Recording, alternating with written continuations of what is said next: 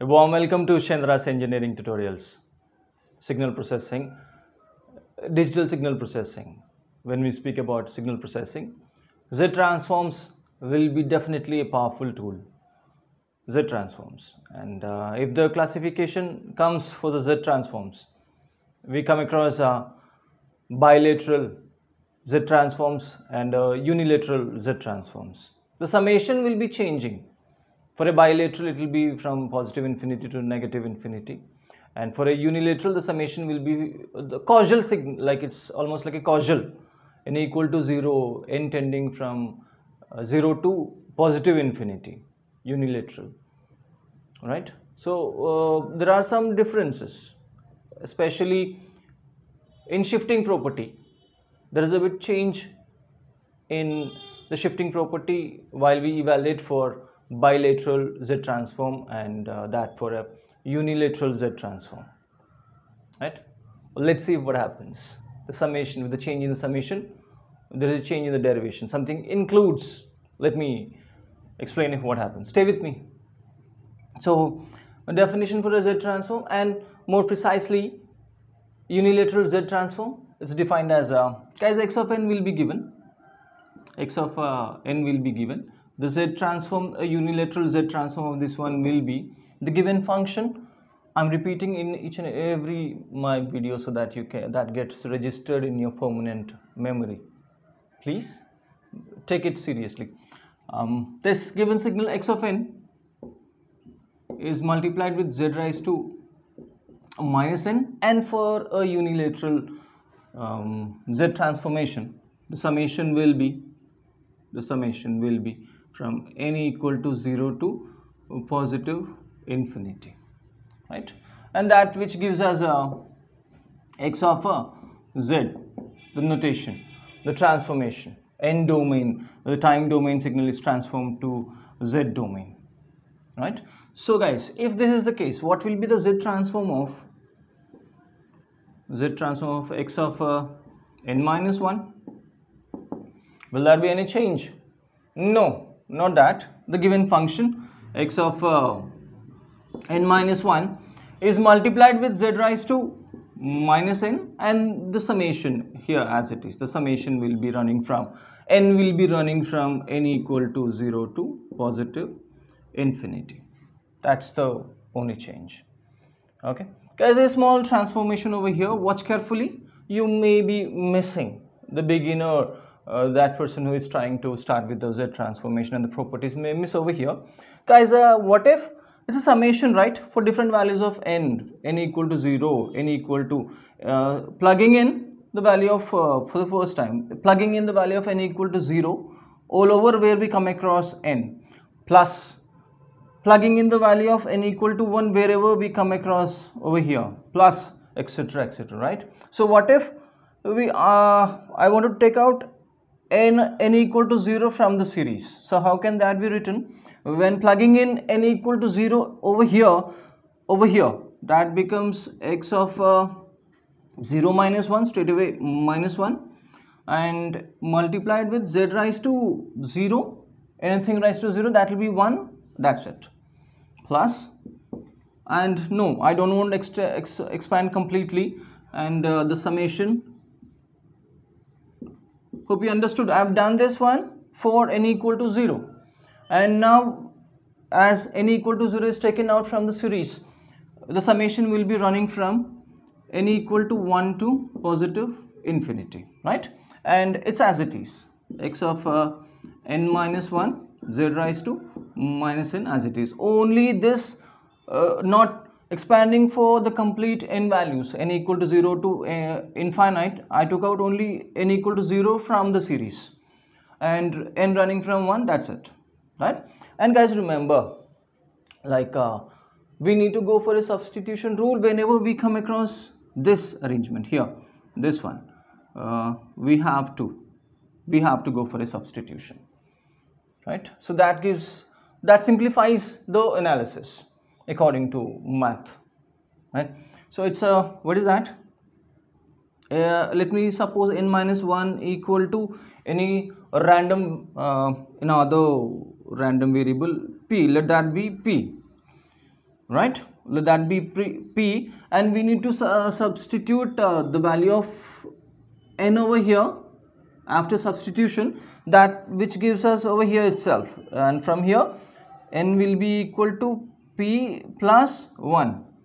We need to plug in the value of n over here, negative as it is, n should be plugged in with this n equal to p plus 1 for the simply after the substitution. And another important point to be remembered is whenever we go for substitution, there will be a change in the sum limits, and this is no more n. If p comes here, the summation also should be for p, and that will we have from here itself, right? Here n is running from n equal to 1 to infinite, right? When n equal to 1, where p will be running from, where p will be, right? So that one we will be having from here itself. Here when n is starting from 1, here 1 minus 1, and this will be the 1 minus 1 equal to 0, in the sense when n is running from 1, p will be running from 0. This is the one. Okay, so the second limit, the last one, sorry, very sorry, the last one, when n value is infinite, and from this very expression it's a minus 1 which is equal to p, and as we know this one, nothing can stand beside infinite, so p will be infinite. Guys, these are the new limits now. These are the new values for summation, 0 to infinite. When n running from 1 to infinite, p will be running from 0 to infinite. Okay, so making use of this substitution, guys, remember whenever you come across x of something like this one, that has to be the analysis will be easier if you go for substitution, right? So in that case, in this expression, x of minus 1 as it is, right, and plus this is no more n minus 1 over here, n minus 1 plugged in with x of p, so I mean p, so that takes the transformation x of substitution p, and z raised to minus n is plugged in with p plus 1, p plus 1, and the summation will be it's p, so the summation, that's no more n, summation p will be running from here 0, and here it's a 0 to positive infinity, right? And it's a very well known fact that powers are added, so bases should be multiplied, so that takes the transformation x of minus 1 plus summation p tending from 0 to positive infinity x of p. Now how can this be split into? That's z raised to minus p into z raised to, this is applicable to this one, z raised to minus 1. Yeah, it's z raised to minus 1, z raised to minus 1. We don't have the term p in that one, so that has got nothing to do inside the summation. That could be written over here, z raised to minus 1. Wherever we have p, that will be inside the summation. The z raised to minus 1 has got nothing to do inside the summation, so that can be written like this one. Okay, once again a small transformation over here.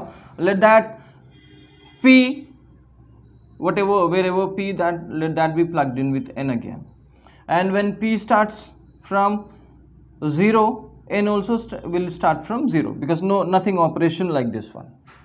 Okay, so n also starts from 0, and when p is infinite, n also will be infinite, because nothing, no operation over here. So in that case, here it's a, with all these substitutions, p equal to n, and if p is running from 0, n also will be running from 0 to positive infinity. So with that transformation, we can write down that as x of minus 1 plus z raised to minus 1, it's no more p, it's a, with the substitution, it's a x of n, and even that will be z raised to minus p, because it's p, no operation, nothing. We had this one, right? We had this one, so it's straight away p equal to n, so no, we don't need to pay much more attention. Straight away we can plug in whatever we have, p p equal to n, and the summation will be running from,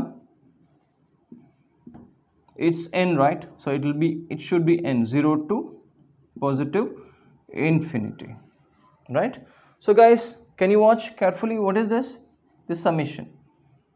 What is this summation? Here it's x of minus 1, that's as it is, and z inverse also as it is. Come back here, over here, n equal to 0 to infinite x of n z raised to minus n, it's x of z. So n equal to 0 to infinite x of n z raised to, guys, it's no more p, I'm sorry, it's n, right? P should be plugged in with n, substitution, I'm very sorry. So this should be, this will be, y should be, this will be x of z, isn't it? So what is that? Z transform of where did we start from? X of n minus 1 is equal to this one. Guys, the shifting property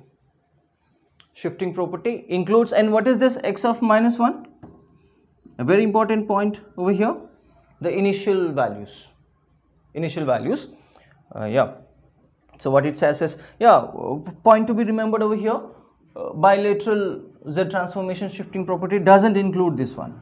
Now we have, for a unilateral Z transform, we have the initial conditions, we have the transformation including the initial conditions. Very powerful equation, very powerful property, shifting property. Yeah, we come across. What do you do, like if the initial values are also given, if the initial values are also included in some numericals, evaluating some numericals, we'll make use of this property. It will be given, these are the initial values, plug in all that and compute the final Z transformation. Make a note, please. Now what will be the Z transform of x of n minus 2? That was for this one, this was for x of n minus 1. Okay, so let's see what is the Z transformation of x of n minus 2. Very important, okay, cannot be neglected. Let's do it. Once again, what happens over here? What operation? The given signal x of n minus 2, which is given, is multiplied with what? Again, z raised to minus n, and the summation for what values of n? N will be running from 0 to positive infinite. They call it unilateral Z transformation. Now what is this? This has to, like, entire this thing, it's n equal to 0 one time plus n equal to, n equal to 0 one time plus n equal to, wherever we come across n, over here we plug in the values of n equal to 0 plus n equal to 1 plus n equal to 2, isn't it? That's the meaning of this summation, right? For a beginner, okay. All these explanation for a beginner. Now, so let me take out what if n equal to 0 over here? N equal to, guys, n equal to 0, okay, because let me write out clearly. N equal to 0 plus n equal to 1 plus, it goes on, plus something like that. When plugging in n equal to 0 over here, that will be x of 0, that will be minus 2, x of minus 2, and 0, z raised to 0, that will be 1. So that's it, plus n equal to 1, plugging in n equal to 1, that will be x of x of 1 minus 2, that will be x of minus 1, z raised to n equal to 1, right? So that will be z inverse, right? Plus, or let me stop over here, it's a summation, guys. We are done with n equal to 0, n equal to 1. So if I don't expand, in this expression, in the extension, n will be running from what? We are done with 0, we are done with 1, it's a 2 to positive infinite, and x of n minus 2, z raised to minus n as it is, right? So in my previous statement, I have told that if this is the case, for the analysis to be easier, we have to go for a substitution. What is that substitution? Let that n minus 2, let that be some p, right? And from this one, we will be having value of n. We need to have the value of n to plug in over here, which has n equal to p plus 2. It's a 2. It's a crooked 2, don't mind. And what if n will be running from 2. So if n is 2, what will be the value of p? This equation, this very equation gives that answer. Question. The question is what will be the value of p when n equal to 2? So that answer for that question is over here itself. When n equal to 2 minus 2, and so p, that gives, this equation says that p equal to 0. When n equal to 2, p will be 0. Okay, so this one, when n equal to infinite, positive infinite, minus 2, which is equal to p, will anything stand beside infinite? No, it's straight away infinite. So p, these are the new limits for p, 0 to infinite, right? Making use of these substitutions,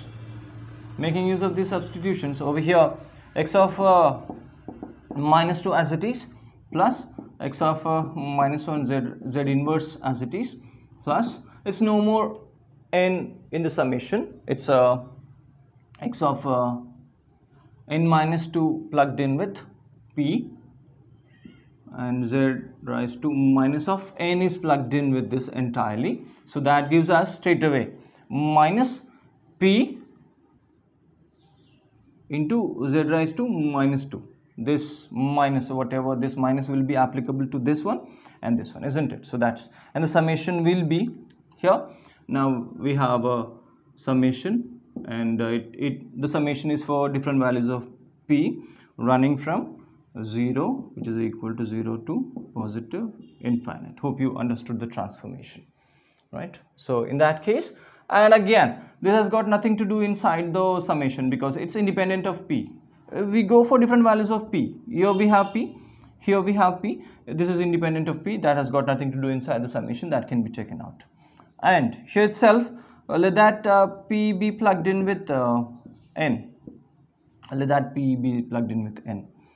So in this case, if p is 0, n will be 0, right? And with p equal to positive infinite, n also will be positive infinite. So making use of this transformation, writing the entire expression, it's x of minus 2 plus x of minus 1 z raised to minus 1 plus, and with this substitution, it's no more, the summation will be no more for p, that will be x of n, okay, and z raised to p is plugged in with n again, minus n, and the summation will be running from, summation will be, it's no more p, right? So n, it's n for different values of n, 0 to infinite.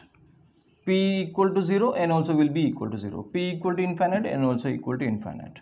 Did I forget something? No, I didn't forget. I left it intentionally because this has got nothing to do inside the summation. That could be plugged in over here. Z raised to minus 2. Okay. So what is this again, guys? Watch carefully. This summation, that could be plugged in with x of what? I erased it, right? So that could be plugged in with here the final expression for the shifting property. It's x of minus 2 plus x of minus 1 z raised to minus 1 plus z raised to minus 2, and this entire summation could be written simplified to x of z, isn't it? X of n, z raised to minus n, in summation running from 0 to infinite, that will be x of z. Shifting property again, where did we start from?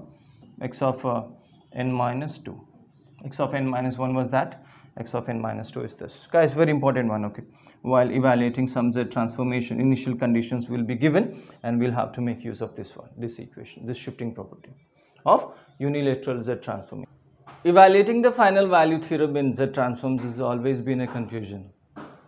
Different experts suggest different approaches, and let's see if what is the simpler way to reach to that final value theorem, making use of that property. And so I've started with that one, final value theorem. Where it starts from? What will be the z transform of evaluating the z transform of x of n minus 1 minus x of n? It starts from here. So what is the z transform? The definition, according to the definition, the given function, what?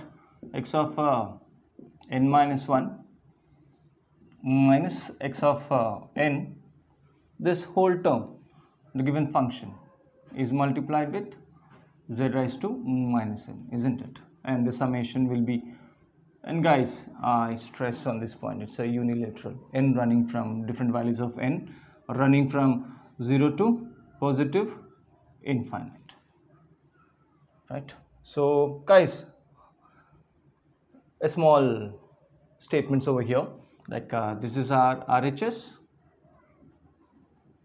and these are LHS, isn't it?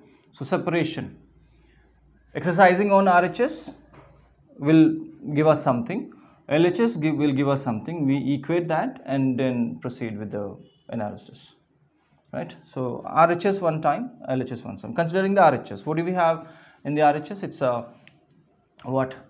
Z transform of x of n minus 1 minus x of n will be equal to, according to linearity property, this is applicable to this and this, isn't it? So that will give us Z transform of x of n minus 1 minus Z transform of x of n. Linearity property, the very first property. In each and every transformation, it's easier, right? Is applicable. This transformation is applicable to this and this. Negative, yeah, fine. So just now we have seen from there, pick up that one, Z transform of x of n minus 1, making use of the shifting property. It's x of minus 1 plus Z inverse x of z, right, for this entire term. So that we'll have to go ahead with minus Z transform of x of n, that gives us x of z, isn't it? Here what we have is x of minus 1 plus, guys, what if we take out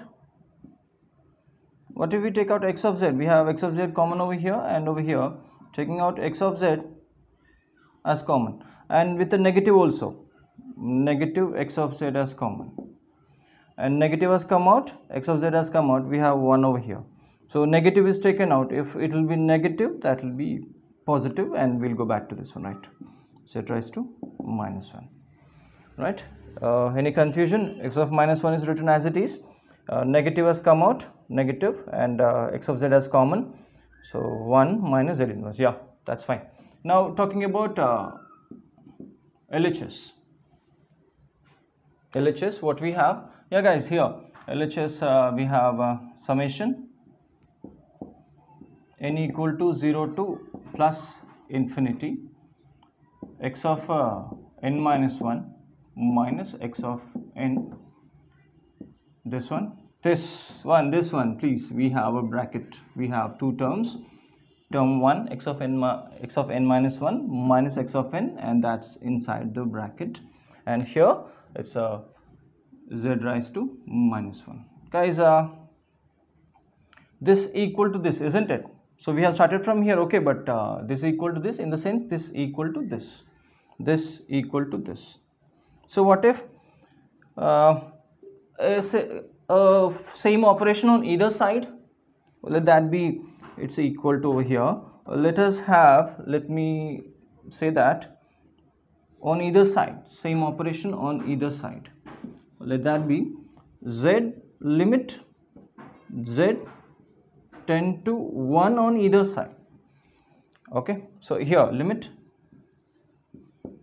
z tend to 1 on either side. So if that is the case, guys, here this is independent of z, understand, here this will be applicable to wherever we have z. So this is independent of z, that can be taken out, x of minus 1 minus limit z tending to 1, and all these come. So why? Because we have z over here, it's a 1 minus z raised to minus 1 x of z, which is equal to, on either side, on the LHS, guys, we z tending to 1, do we have a z over here? No, this is independent of z, even this is independent of z. Now this one, now z is plugged in with whatever z is equal to 1 over here. Guys, it's from the previous one it should be n, right? It's not -1, it's a n. I did a mistake, I'm correcting here itself, it's a -1. So here limit z tends to 1, this is independent of z, no plugging in, that can, this limit cannot be applicable over here. Even this is independent of z, even that it's not applicable over here. Here now z equal to 1, 1 raised to 1, that 1 raised to minus n, that's 1. So this plugging in z equal to over here, guys, this is this was a great confusion in the live class, my experience. In the next step, z tending to 1, we don't have this anymore, this comes down as it is. There was a big question from my student, what did you do with the limit over there? Because plugging z equal to 1, we don't have this, that comes down as it is. Here the next step will be, z will be n equal to 0 to positive infinite, z tends to 1, this nothing, it's a bracket again, x of n minus 1 is independent of z minus x of n. Now plugging in z equal to z tending to 1 over here, it's a 1, so we don't have that anymore. That was the transformation. In that way this limit has got evaluated, I mean this doesn't exist anymore in this step, right? So make sure this one, this z tending to 1 is plugged over here, so that become 1, and 1, it's a 1, so no more limit over that side, right? And guys, here what this says,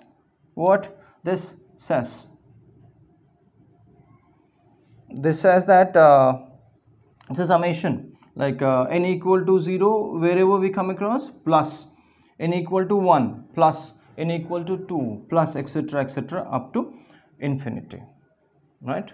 Hey guys, another small transformation can be done over here. Now here, over here itself, not on either side, okay? So summation n equal to 0, that's okay, right? Here, this is the crucial point over here. I am plugging in this infinite with a finite value n, okay, and that transformation has to be represented over here. I'll be representing like this one, limit n tending to infinity, similar to this one, z tending to 1, this has got this has no more existence in the next step. In the same way, this one, summation n equal to 0 as it is, this infinite with a finite value, and that finite value tending to infinite. We can do that. And with this one, this continues, like x of n minus 1 minus x of n. Okay, so it's x of minus 1 from here minus limit z tending to 1, okay, z tending to 1 into 1 minus z raised to minus 1, it's x of z, which is equal to what? It's guys, here limit n tending to infinite. Let's evaluate for the summation n equal to 0. Plugging in n equal to 0, now it's time to watch carefully. We have almost arrived at the point where we are whatever we are in search of.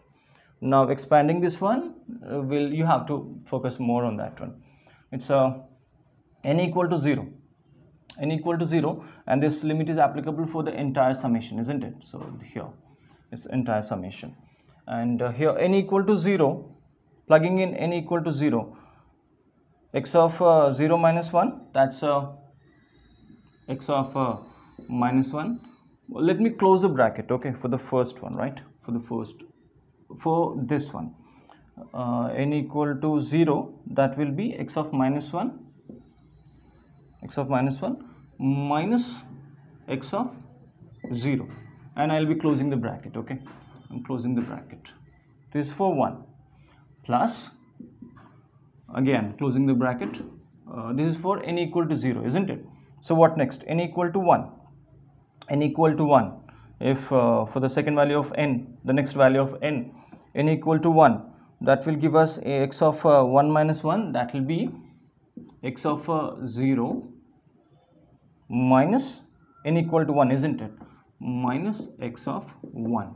I'm going to close we have to close the bracket for that to be understandable. Plus, what next?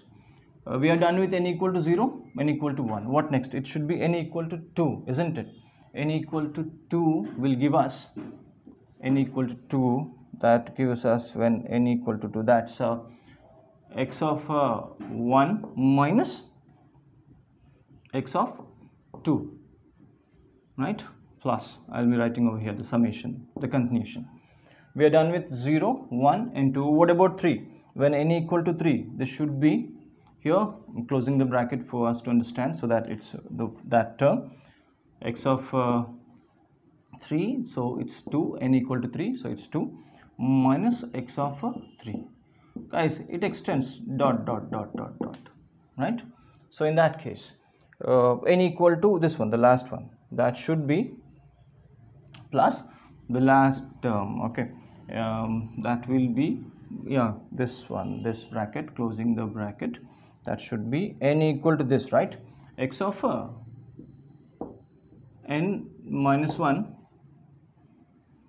minus here minus x of here, for you to be more clear, this n, x of n, isn't it? I've closed the bracket. That's the last one. So now you have to understand the series over here. What is happening in the series? Can you see? It's a minus 1, that's okay. It's a minus x of 0 plus x of 0, minus x of 1 plus x of 1, minus x of 2 plus x of 2. So what's happening? Inside the bracket, this bracket, this bracket, this bracket, this bracket, what's happening in that bracket? This bracket and this bracket, the second term in this bracket here, minus x of 0, and the first term in that bracket is getting cancelled. This one, this bracket and this bracket, once again this one, the second term over here and the first term over here, right? The second term over here and the first term over here. In that process, even this will be cancelled with the first term of the next one. Even this will be cancelled, like this one. The first term of this bracket is cancelled with the second term of this bracket, right? The first term of this bracket will be cancelled with the second term over here. That's what is happening in the summation. Be careful. And so we are left with what? Finally, the destination, the final destination. Here, it's a limit n tends to infinite. We had this one, right? It's a x of minus 1 and yeah, it's a minus over here, minus x of here, that n, we are talking about n, closing the bracket, n, right? Over this side we have x of minus 1 minus limit z tending to 1, 1 minus z raised to minus 1 x of z, isn't it? So guys, limit n tending to 1, limit n tending to, writing it again, limit n tending to infinite.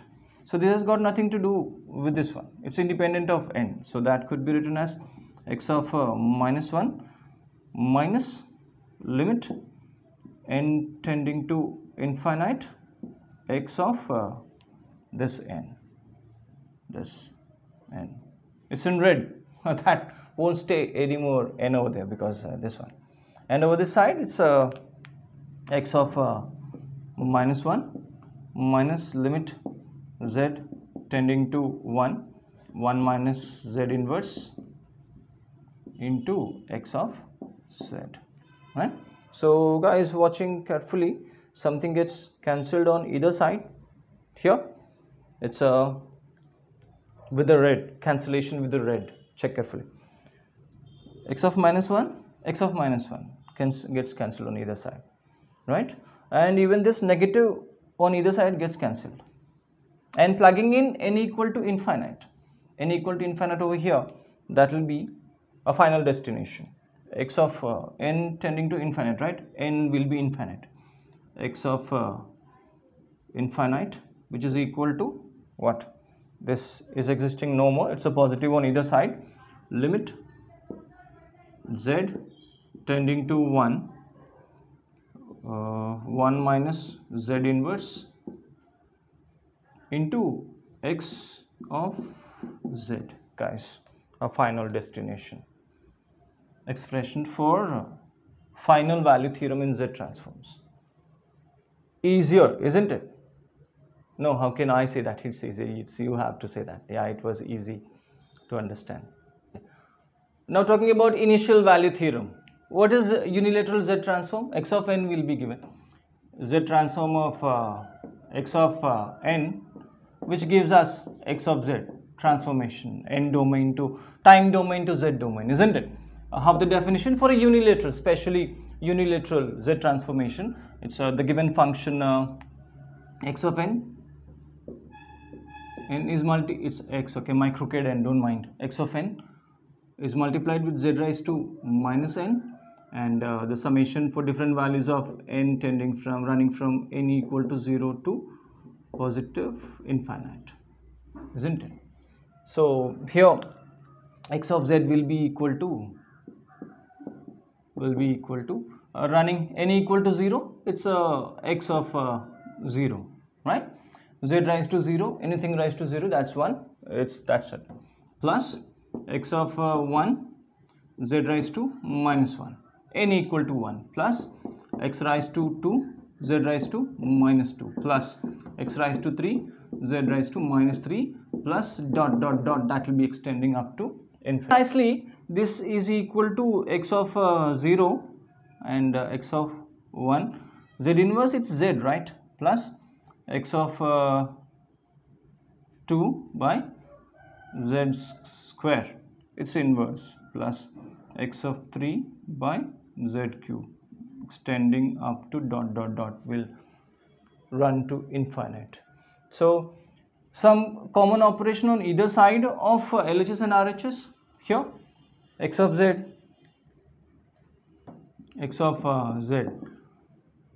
a common operation on either side. Limit z tending to infinite, limit z tending to infinite.